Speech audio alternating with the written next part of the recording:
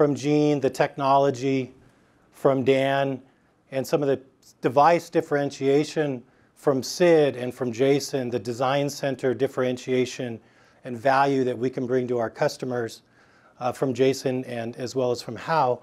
And now let's talk about customers. And obviously that's where it all comes together, and what are we doing to build our business, to build a sustainable, high growth business going forward. So in May, it was the first time we announced publicly a pipeline. So in May, we talked about $760 million. Now, as a reminder, this is qualified customer committed engagements. This is customers where we've identified a strong technical fit, strong value proposition, and these are programs that we expect will go into production in the next several years. We're taking conservative lifetime estimates for these different market segments, meaning 1 to 2 years in the mobile and consumer space, and 3 to 5 years in the other target focus market segments that we're engaging in. And so again, in May, that was a $760 million pipeline, which actually I think is quite interesting, quite compelling for a company our size. And as we're integrating these different acquisitions that you've heard about today, since in those 7 months, we've increased the pipeline to $1.25 billion. So just in 7 months, pretty extraordinary growth in our pipeline.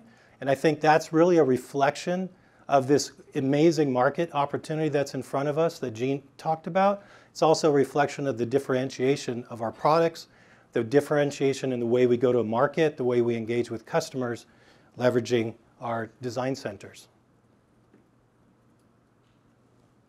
Okay, so I'm going to go in each one of these segments by individual segments and go into more detail and dive into what we're doing with different customers, how we're growing this pipeline. So starting with EV.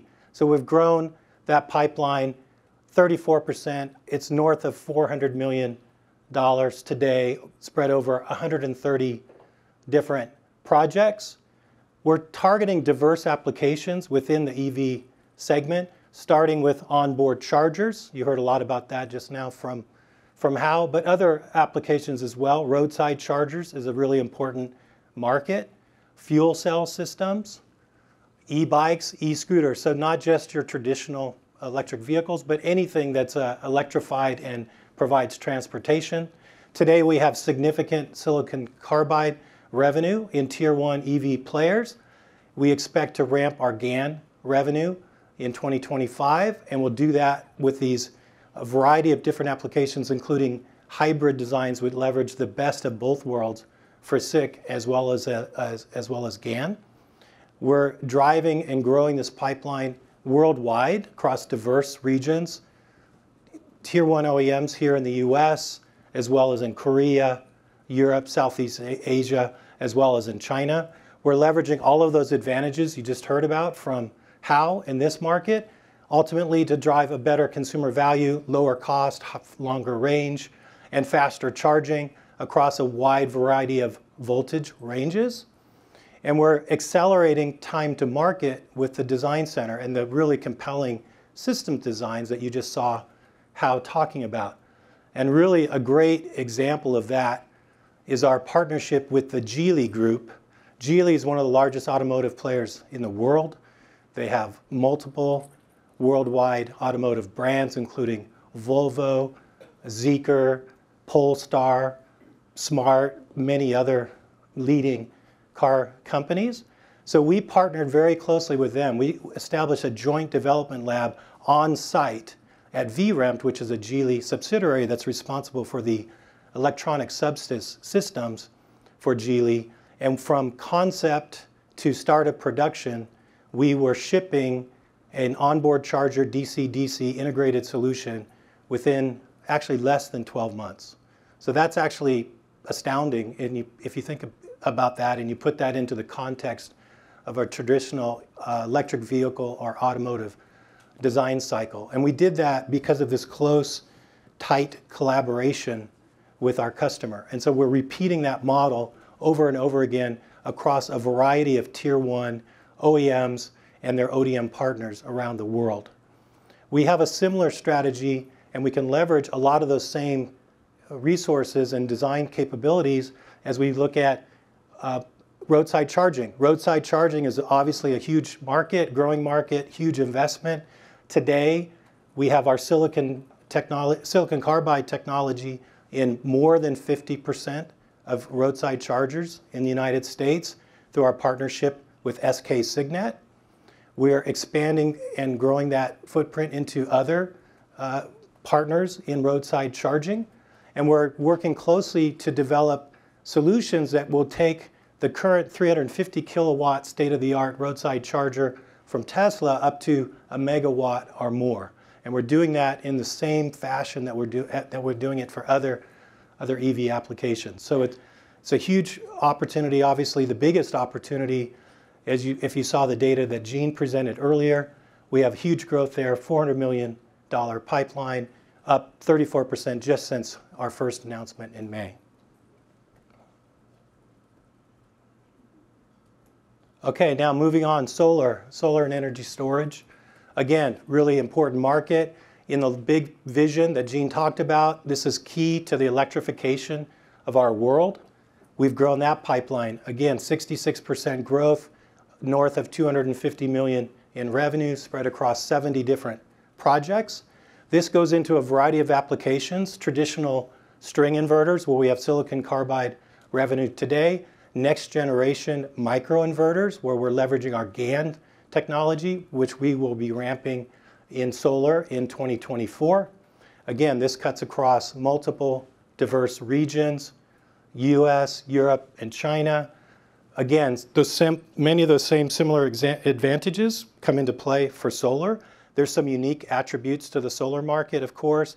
Low cost, high efficiency is very important. Small size and weight, and some of that is just practicality of how do you install the systems, how many people do you need to install a system in a residence or commercial application. And we're leveraging our bidirectional GaN in this energy storage and solar applications as well that Gene and Dan touched on earlier.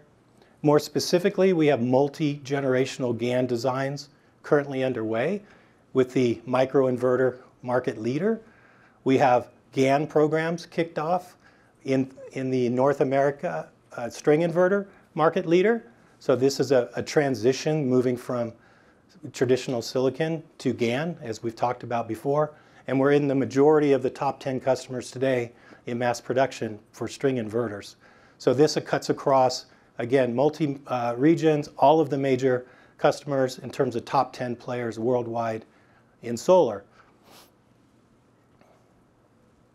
Okay, moving to appliance and industrial. So this may be surprising to some of you, the opportunity that's in front of us and that we're actually, frankly, creating with our advanced GaN and silicon carbide solutions.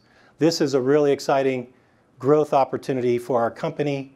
The pipeline's up 250% just since May, up to $360 million and more across 200 different projects. And this is an area that we've developed significant momentum in tier 1 customers across home appliance as well as industrial applications. And again, a diverse set of customers here in the US, in Europe, as well as Southeast Asia and China. Specifically, we're engaged with 7 of the top 10 home appliance manufacturers. We're shipping in the hair care leader flagship product in high volume mass production. We are engaged in multiple generational follow-on designs and engagement and applications in the floor care and hair care market leader worldwide. That represents $20 to $40 million in future revenue, as an example. Additional examples, we're engaged in refrigerator design with the top 3 designer and manufacturer in Europe. Again, that represents $10 to $15 million in future revenue. A dishwasher design here in the US, $10 to $15 million opportunity by itself. There's obviously many others across those 200 different projects. And every application that you can think of is moving toward electrification in home appliance. They want the higher efficiency, the smaller size, the lower cost, and all of that plays to our advantages. And we're taking, again, similar, you saw some reference designs from Jason. we're proving to these home appliance players that tend to move relatively slow that they can leverage this GaN and get this value for themselves, for their customers, and they're moving forward with many designs, which is driving this pipeline. Again, the market moves a little slow relative to a mobile charger, for example, but that would be, we'll start to see revenue late next year, ramping in 25 and beyond in home appliance, beyond the existing home appliance volumes that we're shipping today. Now moving on to industrial applications, this is also a huge market. It's actually kind of mind-boggling when you really look at the numbers. And I think, again, Gene touched on some of those numbers. Just heat pumps alone pop out as a massive driver for future electrification, moving away from fossil fuels. We have really strong, broad customer engagements today across all of these applications: pumps, air conditioning, heat pumps, industrial motor drives. Specifically, we have a heat pump design in the top 3 player in that market. That could be $25 to $50 million, just that design alone. And then we have 2 out of the top 3 industrial pump players that are currently designing with our solutions. That, again, it will take a little time to get to revenue, but we expect as we get to late 25, early 26, that represents $15 to $30 million going forward. So it's in a very exciting market in terms of migration from traditional silicon and driving into both GaN and silicon carbide.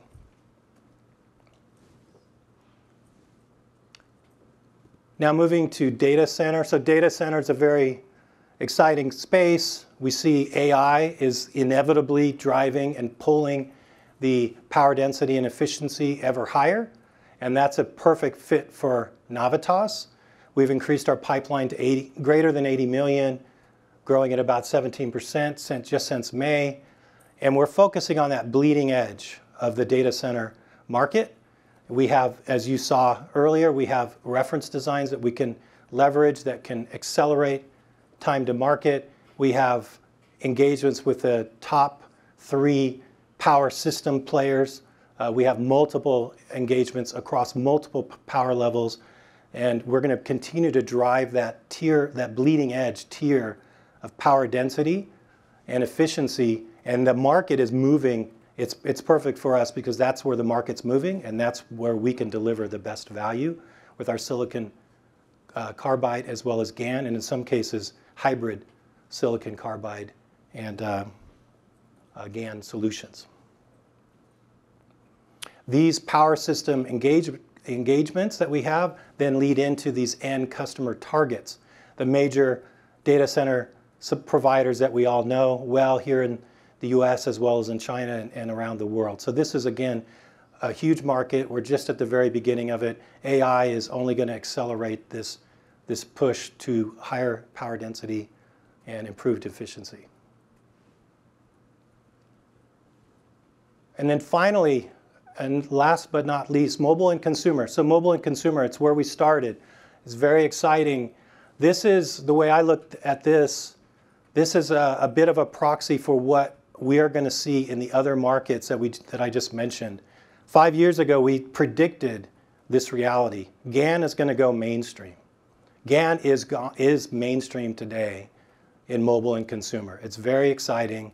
It's very gratifying after many years of working together closely with our customers to see this transition, and it's happening before our eyes, and we're seeing it every day with more and more demand, upside demand from our customers, and we're keeping up with that demand. We have lots of capacity, as Dan mentioned earlier, but it's a great trend, and it's only going to continue. As Gene said earlier, we're just getting started. I mean, the market is so big, and even what we're seeing today is just the very beginning.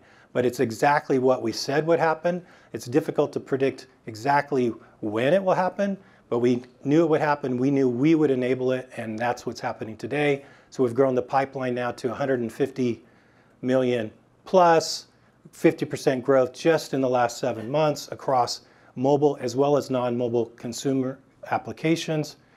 We're now shipping in 10 of the top 10 mobile players, including the 5 major mobile phone players as well as the 5 largest notebook OEMs. So that's quite a statement. It's a statement about GaN adoption, and it's a statement about the value of Navitas.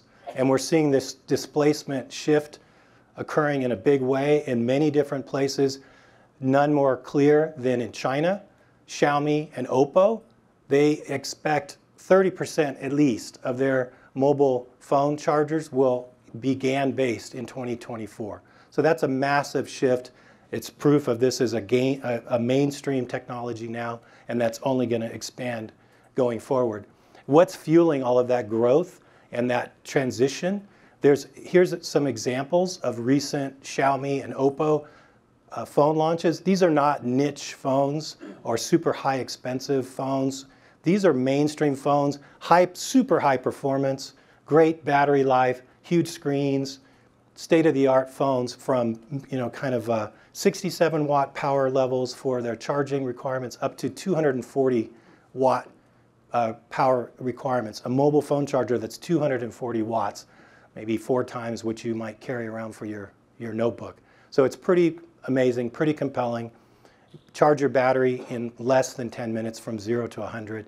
It's really exciting and compelling stuff, and that trend is only going to be continuing to grow across the world, and over time that percentage of 30% is only going to continue to increase.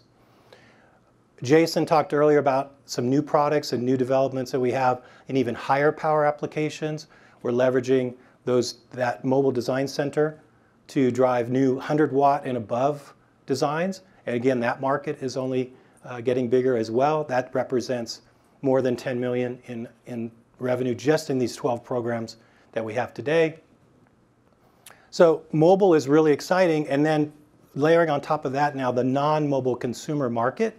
We've been engaging there for a long time. We've had some good successes in desktop PCs, gaming PCs, but now we're seeing real traction in the gaming market itself, the game console market. We're actively engaged with the top 2 game console players worldwide for future generation development. So this is really exciting. They can leverage the smaller size, higher efficiency, and more power density to make more compelling products for their customers. It's actually and obviously a massive, massive opportunity.